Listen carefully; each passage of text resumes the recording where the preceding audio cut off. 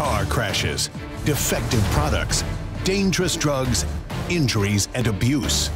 Across the state of Alabama, the attorneys, proudly sponsored by the law firm of Hollis Wright, are here to serve you.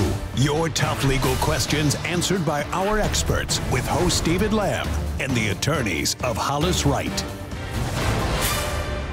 Good evening and welcome into the attorneys. We appreciate you being with us tonight. An interesting show on tap. Going to be explaining a lot of the legal terms and legal jargon that you hear and making sense of it. So we're going to answer some questions that I know I've asked and hopefully you have asked before in the past.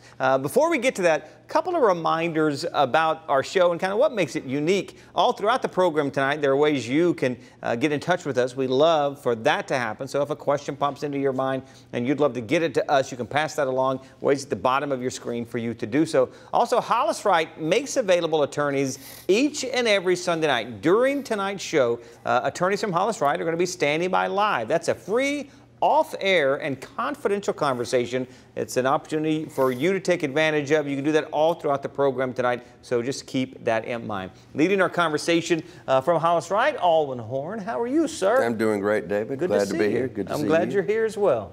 So tell us, what are we talking about tonight? Well, tonight we have Mr. Todd Wheeles here, who I've been fortunate enough to know for almost 20 years now. Todd has worked consistently with the firm of Morris Haynes that has an exceptional reputation and has for decades across the state of Alabama and across the nation. So Todd, we're going to talk about all types of different cases and specialties that your firm engages in, but first tell the audience a little bit about yourself and your background. Well, I'm from here in East Central Alabama, originally from Clay County. Wound up at Auburn, graduated there, went to, continue my education.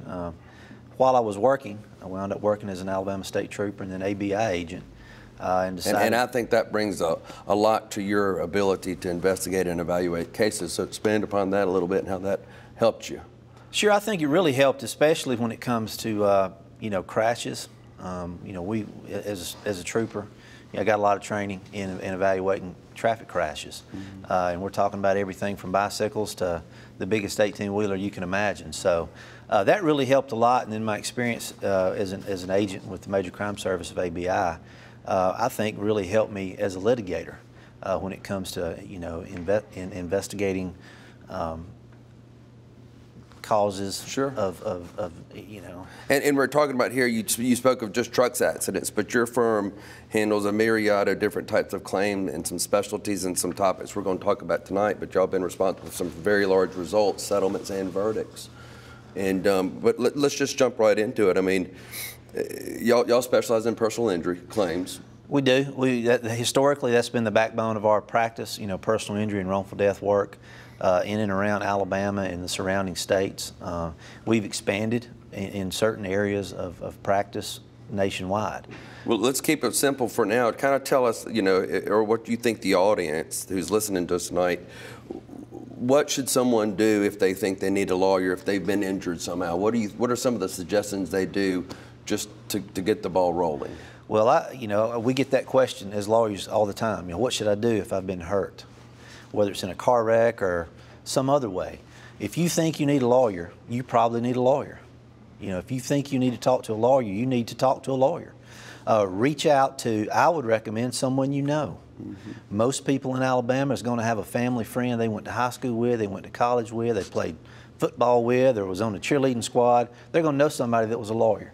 Reach out to that person that you know, ask them about it. And if they don't specialize, let's say you were hit by an 18-wheeler, they may not do that kind of work. They may be a lawyer who does divorces or child custody, but they'll know somebody who specializes in that kind of work, and they can refer you to somebody who does that. And one of the, I guess, the points you're making is, because let's just take on, for example, 18-wheeler accidents that your firm and you have a lot of experience in, is that the individual who doesn't have representation is a lot of times going against a trucking company or an insurance company that already has lawyers on their team and on their side. Is that right?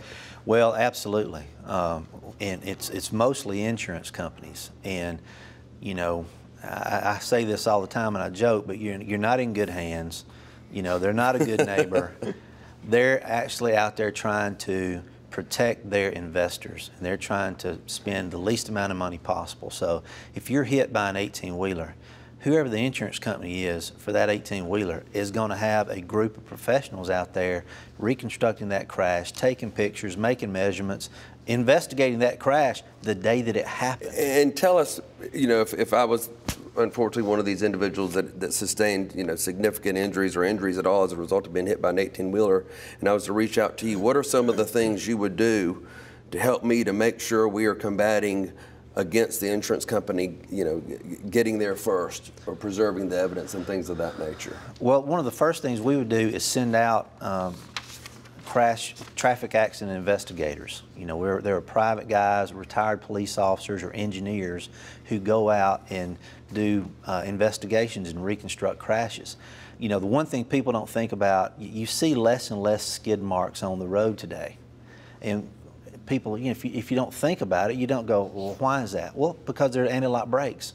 Even on commercial vehicles now, you have anti-lock brakes. Well, anti-lock brakes, if, let's say, an 18-wheeler slams on the brake and slides into someone, you may not have 100 feet of skid marks like you had 20 years ago, but there's a shadow on the roadway that you can see for a short period of time. Well, if you don't get someone out there to photograph that shadow, it's gone. If it rains 2 days later, 3 days later, that evidence is gone forever. So it's very important to, because the trucking company is going to do it, they're going to get out there, and you can't rely on them to document the evidence. And real quick, just because a lot of times when an 18-wheeler is involved, you're dealing with such more significant injuries, there's damages, it could be life-changing.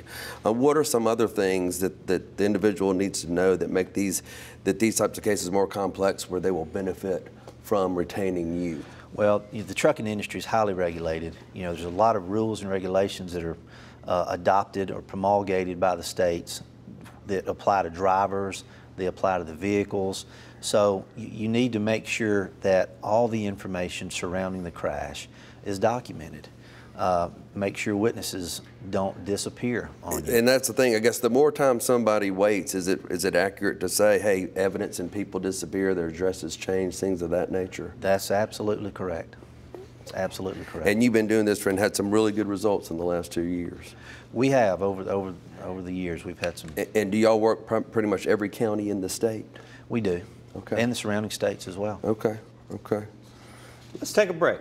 Let's step aside right now, our first break of the evening. We'll pick up right here whenever we get back. As we head to break, I want to remind you, just in case you're not following Hollis Wright on social media, if you love Facebook, Instagram, YouTube, anywhere, wherever you are, they are. And it's a really helpful social media kind of educational, informational opportunity. And a lot of what you see on the show tonight, you will also see on Facebook. So it's kind of easier for you to share it, especially if it's pertinent and you think something that maybe a friend or family member needs to hear. Social media, a great way to do that. All right, we're stepping aside. We're coming right back. More of the attorneys after this short break. Stay with us.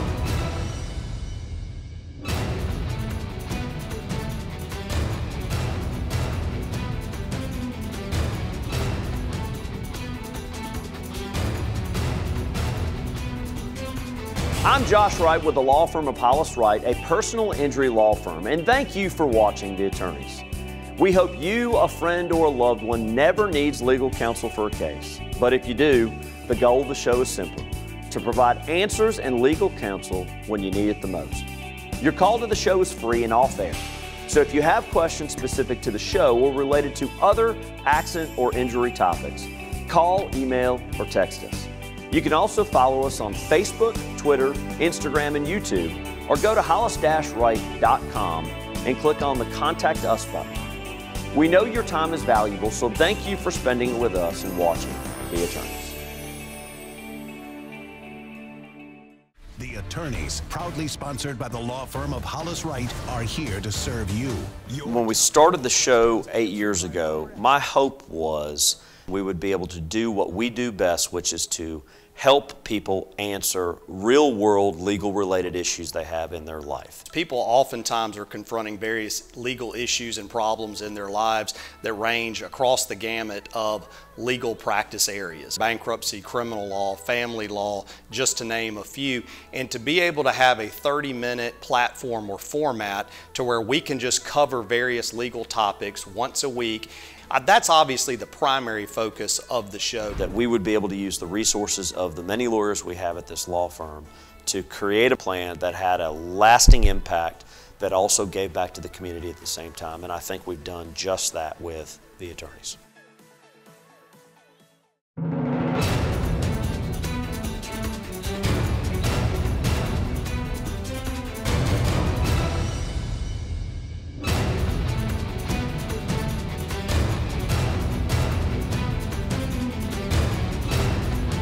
Welcome back into the attorneys. Before we get back to our conversation, a reminder that attorneys from Hollis Wright are standing by live all throughout the program, but you've got to get in touch with them. That free, off-air, and confidential conversation, just pick up the phone, give them a call, text, whatever is best for you, and get in touch with those attorneys who are standing by live right now. Allwin? David, thank you. Todd, we're here again, and you did a great job explaining to people the significance and importance of getting an attorney really in a lot of situations, but especially the 18-wheeler accidents. But I know that your firm over the years, and especially recently, I think y'all are amongst the first firms in the nation to really go after this type of cause of action, and it deals with infectious diseases. Tell us some of the situations, particularly the one I'm referring to that you guys specialize in. Well, we got involved in Legionnaire's disease litigation really about 10 years ago. Here in Central Alabama, we were fortunate enough to represent two guys who unfortunately were made sick when they were exposed to dirty water. And yeah, keep going. Explain that. Yeah, explain that as how people contract Legionnaires and exactly what it is. You wonder why it's important to put chlorine in a swimming pool or to put chlorine in a hot tub. Well, the reason you do that is to kill certain bacteria that can live in water. One of those bacteria is Legionella bacteria. Legionella is, I learned this term, they didn't teach me this at Clay County High School, it's ubiquitous, meaning it's everywhere. It's everywhere. Okay, it's in streaks and creams and rivers and lakes. I mean, every lake within 100 miles of here, there's Legionella bacteria in it. But that Legionella bacteria exists in such a low concentration where it really is not that big a threat to someone. Now, if that Legionella is introduced to a small body of water, like a hot tub, like a swimming pool, like a water system in an industrial building, and they're not proper disinfectant techniques taken that are present by the owner of the building, if you wash your face, if you brush your teeth over a sink that's running, if you're in a hot tub and the mist is coming off the hot tub, when you breathe that mist in that contains that bacteria, you can get terribly, terribly sick. And tell us, what do you mean by terribly sick? What are the symptoms? Because this is not real common, I would think, in everyday normal life. How would they know that they may be developing Well, this? We just lived through this past 12, 14 months through the COVID crisis. Legionnaires and the pneumonia, which is called Legionnaire's disease, that develops when you're infected by the Legionella bacteria is very similar to a COVID infection. You show up with a fever, you have GI issues, you have an undiagnosed pneumonia. People, they get a fever, they get to feeling just really terrible. They show up at the doctor's office and they shoot an x-ray and they've got pneumonia in their chest. And it's called community-acquired pneumonia. Nobody knows at that point where it came from. And the problem with Legionella bacteria is it doesn't respond to most broad-spectrum antibiotics. There are antibiotics out there that will treat it, but it takes really hard work by the doctors to diagnose it. Well, that was a question. If you have pneumonia, I mean, is there a classification, of Legionnaire pneumonia? At what point would a doctor pick up on this, or even the patient? Well, and every time we get a Legionnaire's case, a Legionella case, I can almost tell you how the hospitalization progressed, because the person shows up, they've got a low oxygen saturation, they feel horrible, they're put in ICU. So the doctors, infectious disease people, put them on broad-spectrum antibiotics, which is the standard of care, which is what the doctors should do in an unknown origin pneumonia. Well, the Legionella bacteria does not respond to broad-spectrum antibiotics, the ones that are normally prescribed. Is that part of a process of elimination, so to speak? Absolutely part of a process of elimination. So the doctors, 2 or 3 days in, realize, oh no, these antibiotics aren't working. What else could be causing this pneumonia? That's when they really, in those 48, 72 hours, start testing for other things, and hopefully the person that's been made sick will test positive for a Legionella antigen or something that'll you know, then instruct the doctors on what kind of medicine to prescribe. And I assume once, you know, a patient or a patient's relatives or loved ones at the hospital are advised what's going on, they try to do, they think back, where have I been where I could have contracted this? Because this is a question I have. Assume it came from a hot tub when they were out of town, in a different state at a hotel or in a pool somewhere else. What do you do to preserve that evidence of the bacteria that's in the water? Well, that's a very difficult thing to do, because the CDC, if there's a Legionella infection at UAB here in Birmingham, UAB has to contact CDC and say, hey, this is a reportable illness, we've got a Legionella infection. If there are 2 or more people that have been made sick, it's an outbreak. So then the CDC, by and through the local health department, would conduct an investigation. And this would be notifying the entity or facility where it was contracted by chance? But that takes weeks sometimes. So if someone winds up diagnosed with Legionella, with Legionnaire's disease, just like a trucking case, it's really important to talk to a lawyer, because Legionella infection is preventable. Well, that's exactly where I'm going. So if people can connect the dots, so to speak, as this history passes, as you've explained, the chronology, and they contacted you or your firm, what are the steps you take to preserve this evidence and pursue this claim? Well, first, you know, we would try to nail down and hammer down any possible sources of exposure. And then our firm would send out letters of protection to those, let's say it was a hotel and they were in a hot tub in Slidell, Louisiana, you know, or wherever. Mm-hmm. We have those all the time. We see cases where people are traveling and they're in a hot tub or a pool and they get sick, and we wind up having to work with the local health department in an attempt to do the investigation. But the proof is in the pudding there. These entities that should do maintenance on these bodies of water. Mm-hmm. And when I say bodies of water, I'm talking about a hot tub. Right. A hot tub, if you're at a hotel, I tell my family, do not get in a hot tub at a hotel. That water should be changed twice a day. Well, it should be drained and disinfected twice a day, in my opinion. Well, very specialized and very interesting. You're one of the few we know to handle that. Yeah. And I would just bet it's not drained once or twice a day. We haven't found one that was drained. Yeah. That way. No, sir. That's scary to think about. All right, we got to step aside our second and final break of the evening. We're going to pick up right here whenever we get back. So stick around, stay tuned. More of the attorneys coming right up.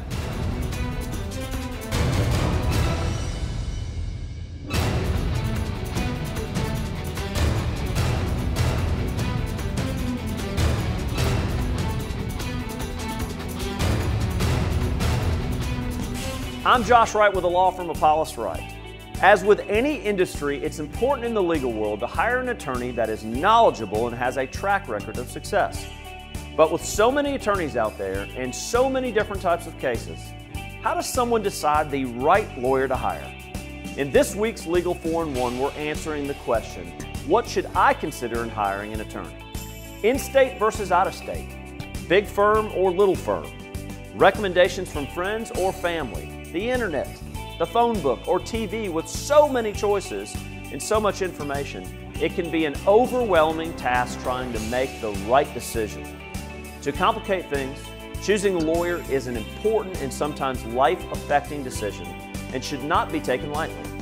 So how do you select an attorney? First, do your research. Look the firm up on the internet. Learn about the cases they handle and the results they get. Second, find out what clients are saying about the firm.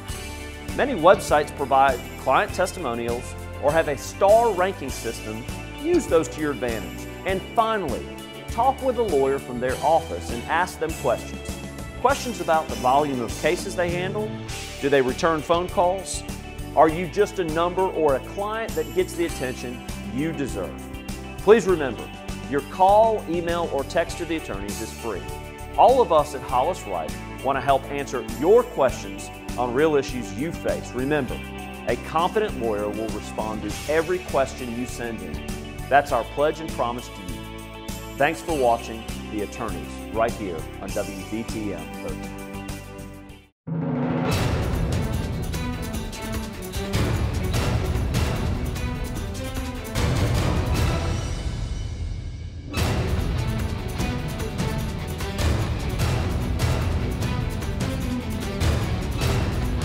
Welcome back in to The Attorneys. About 7.5 minutes remaining in the show, so the clock is ticking. If you've waited to ask a question, you got just a few minutes to do so, especially if you want to speak with those attorneys from Hollis Wright who are standing by live just to speak with you. So take advantage of that opportunity. Allwin? Thank you, David. Back here with Todd. Todd, you've done a great job of explaining these special areas of practice that your firm engages in. And one of the other large areas y'all do, which of course would include all types of consumer products, but are of course called products liability claims or product defect cases. Explain to our audience what's meant by a products liability claim or a products defect case. Well, generally, a product liability claim would be brought when some kind of consumer product malfunctioned, and as a direct result of that malfunction, someone was injured or killed.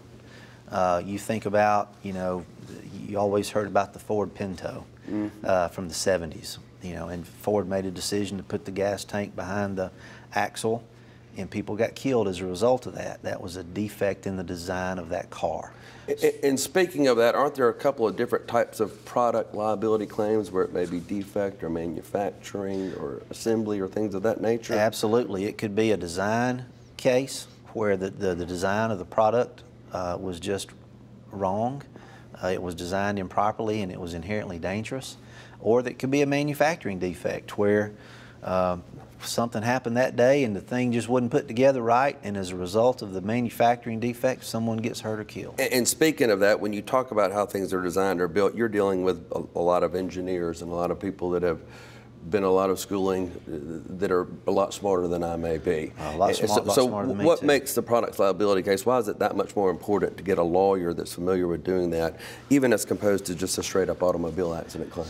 Well, we've dealt with some pretty specific claims over the years, and you have to know the language. You have to be able to speak the language that these lawyers and these engineers are using. And are experts required a lot of times? Absolutely. Experts are required. You have to have design engineers, manufacturing engineers. There are all kind of experts that you wind up having to hire to prove the case, to prove that A, it was designed or manufactured improperly, and B, that as a direct result of that design or manufacturing defect, the harm was caused. And when you're referring to hiring, of course, let's just use, for example, the automotive industry, they have their experts on payroll because they are their employees. But you and your firm, when you see a case that's valid or worth pursuing, y'all actually incur those costs and expenses of retaining experts. Is that right? That is correct. Okay. That's correct. In the prosecution of the case, we look at we're the prosecutors on the civil side. When someone's arrested for a crime, the DA comes in and prosecutes that case. Well, we represent people that haven't been hurt in a criminal context. They've been hurt civilly. So we step in as the civil prosecutor, and we prosecute that case on behalf of the injured party. And that's how I like to explain it to people. And something I thought was interesting in some of your topics you've brought here with us tonight to discuss has to do with the defective guns and the lack of regulations in the state and in a national level as well. And given your background in law enforcement, discuss with us maybe some of the cases you've had or what you look for when you have a products liability case involving a firearm. Well, I didn't start out to get into firearm defect litigation. It just kind of fell into my lap, no pun intended. We had a guy in Gadsden who had an unintended drop of a handgun. He dropped it, and when it hit the floor, it went off and shot him. And a lawyer in Etowah County referred the case to my law partner, and he didn't know which end of the gun the bullet came out of. So the case wound up on my desk. And my thought, this was 12 years ago, was, modern firearms shouldn't fire when they're not supposed to fire. That's kind of the premise I was operating from. And that just wasn't the case.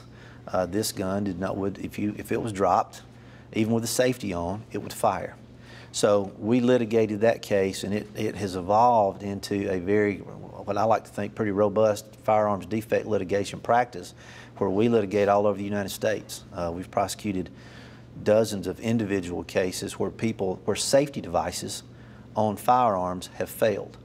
Now, I'll get around to answering your question. Firearms are one of the only products in America that aren't tested by any arm of the U.S. government. Okay? Nobody tests the safeties, nobody from the U.S. government, from the ATF, from Consumer Product Safety Commission. Firearms were specifically exempted from any oversight by the U.S. government. So if you buy a firearm in America, you're having to trust that the manufacturer is making it a safe firearm. And assuming, like in this case, it wasn't safe because it would fire when it wasn't intended to be firing, what do y'all use? How do you prove, since there's no standard, so to speak, that the firearm was defective? Well, again, I start with the basic premise. I'm a pretty simple guy. Gun shouldn't go bang unless you pull the trigger. I think everybody can agree. Makes sense. It shouldn't go bang unless you pull the trigger. So we do testing. We go out and buy exemplar firearms, meaning, you know, we don't test the actual gun itself. We go out and buy a bunch of them that are just like the one that we say failed. We test those. We have an engineer look at them. We test them, and if they'll fail, then we think. So again, something you absorb as part of your evaluation and pursuit of the case is y'all are going to front this money and see what you can do with it. Yes, sir. All right. This is one of those shows where we need more time, but we're out of time, so we ain't got it tonight. But just want to give you guys a final thought, and Todd, if you would, you go first, about 30 seconds for our viewers, please, sir. Well, I want to thank y'all, thank Josh, thank the Hollis Wright firm for having me on. I really appreciate it. Would love to talk some more about all these issues. As a lawyer, I can talk all day. But if you think you need a lawyer, talk to a lawyer. If you've been injured by a product, if you've been injured by a third party and it wasn't your fault, reach out to somebody you know and talk to them and find out what the best course of action would be. I would just say this: Todd's a very upstanding individual. The fact that he's been with the same firm for 20 years and engaged in these types of cases involving catastrophic injuries, devastating injury, life-changing injuries, just shows the caliber of himself and his firm. So he's somebody you want to look up. That sounds good. Todd, appreciate the time. Thank you, sir. Allwin, always good to see you. Always enjoyed being here. Thank you. As we wrap up here, I want to say to you, we appreciate you joining us each and every week as well. We are here for you, and hopefully you found tonight's show informative and educational. That is our plan, and that is our goal. Again, don't forget to check out Hollis Wright on social media. Great updates several times a day and things that we believe might be helpful and useful to you. Thanks so much for the time. We'll look for you next time right here on The Attorneys. Have a great week, everybody.